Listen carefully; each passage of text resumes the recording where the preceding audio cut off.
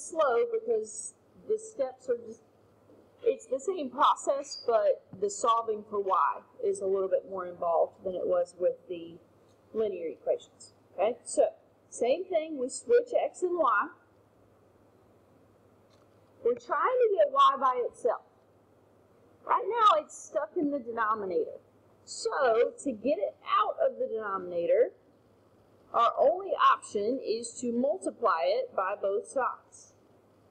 Okay, that'll make it go away on the right side. Now, I'm not going to distribute the x times y minus 2. I'm going to leave it as x times y minus 2. I'm trying to get y by itself. So my next step is going to be to divide by that x that's in front.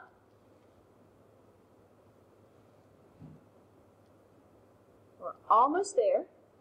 What do we have to do to get y by itself? Add 2.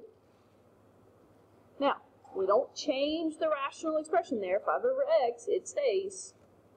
So f inverse of x is equal to 5 over x plus 2. Make sure that plus 2 is clearly separate from the 5 over x.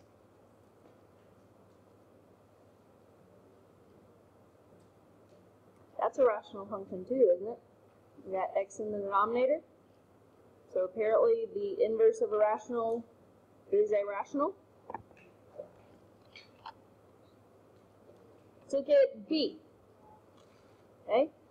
This one looks like the answer we just got. So maybe its answer is going to look like the first problem that we did. Let's see. We've got x is equal to 7 over y plus 4. That plus 4 is not a part of that rational expression. It's there on the end. So we're going to start by subtracting the 4.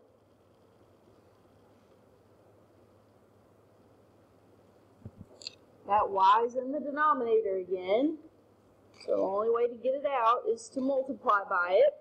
Make sure you put parentheses around the x minus 4 when you do that. Just like on the last problem, we're not going to multiply it out because we're getting ready to turn back around and divide by the x minus 4. So y is by itself. So g inverse of x is equal to 7 over x minus 4.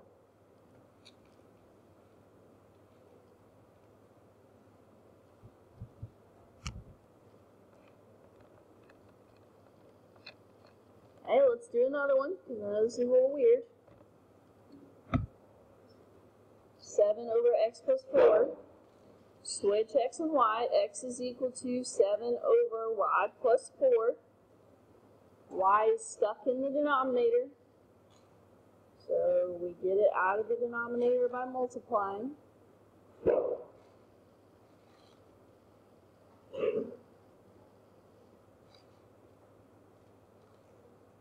Okay, what's next?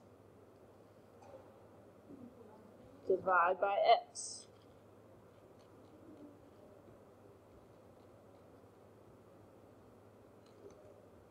And then we can subtract the 4. And y is by itself, so that means h inverse of x is equal to 7 over x minus 4. Now, let me give you just a little peek at how you can check this in your calculator. Okay, let's try by putting, okay, my calculator's frozen.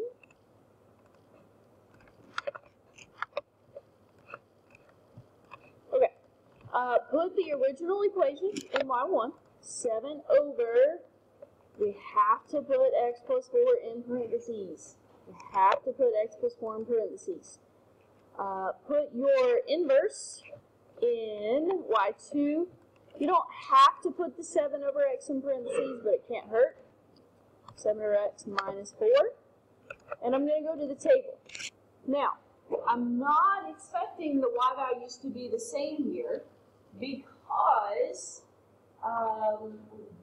we're talking about these being inverses. We're not saying that they're equal to each other. These two equations are not equal to each other. We're checking to see if they're inverses. Well, one of the properties of inverses says that we switch x and y. So let's look for some whole numbers, okay? When x is 3, the original function has a y value of 1. So if we switch that, that says when x is 1, the inverse should have a y value of 3.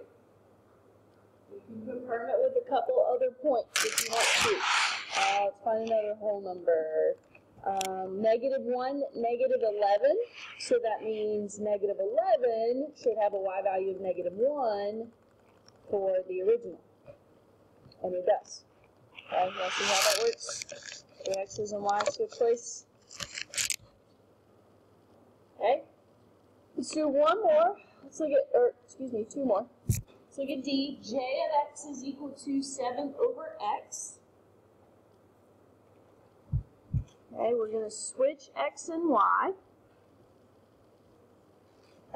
We've got to get y out of the denominator, so we multiply both sides by y. And we're trying to get y by itself, so then we divide by x.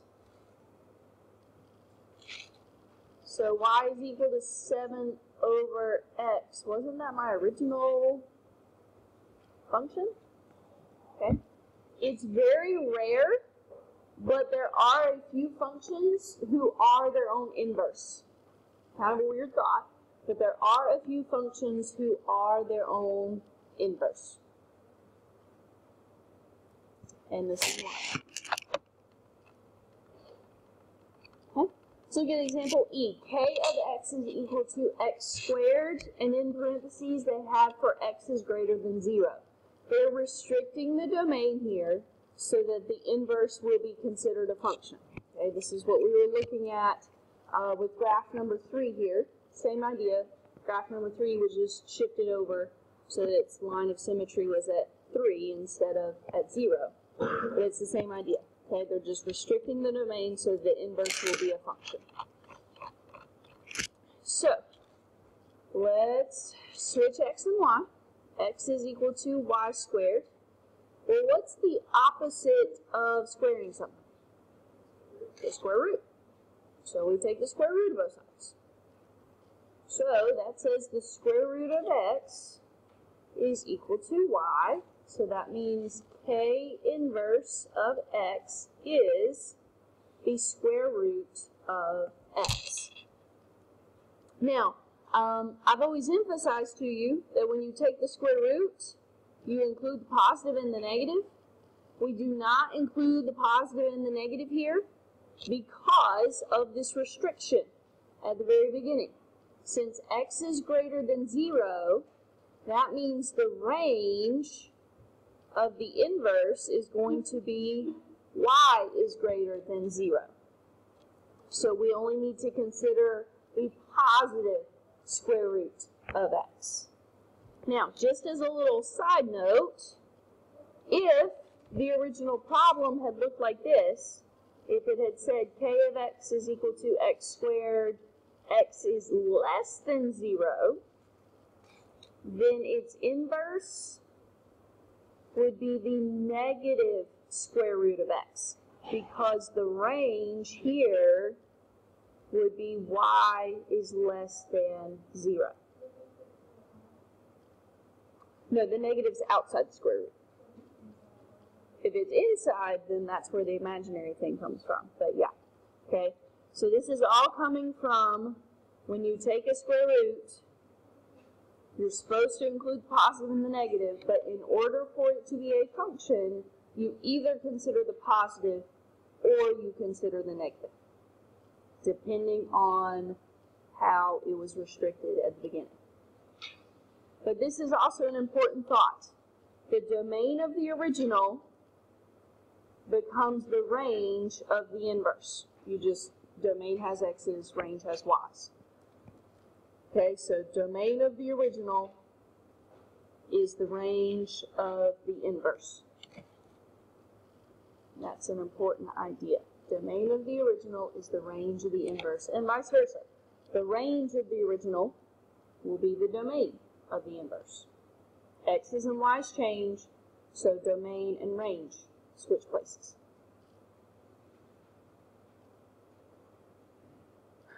Okay.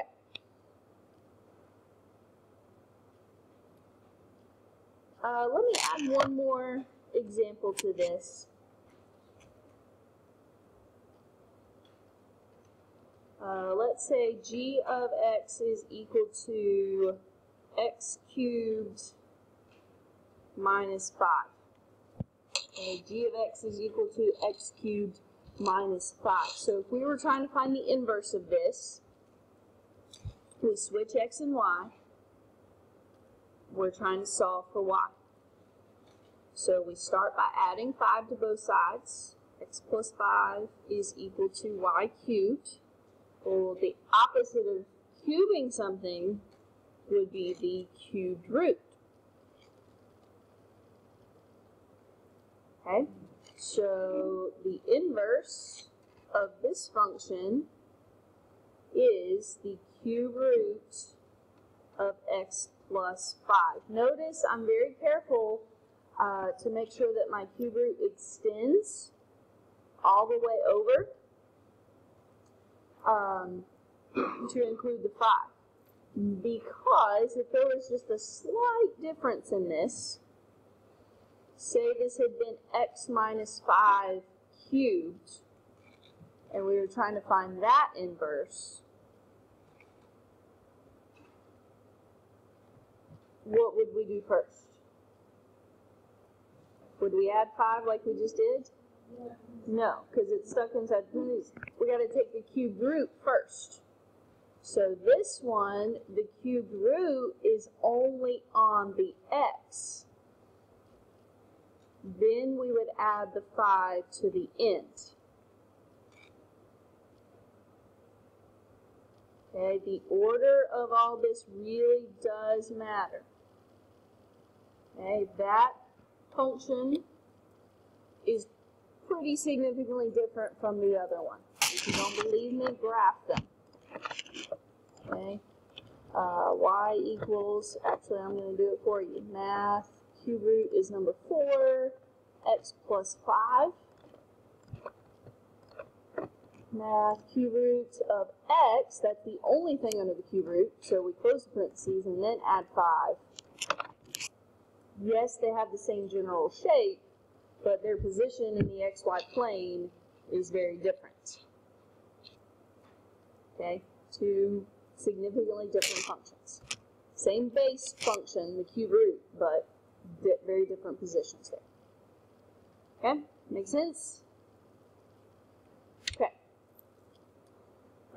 Sometimes they will just give you a table or they'll just give you a graph. They won't give you the function, and they'll ask you some questions about the inverse.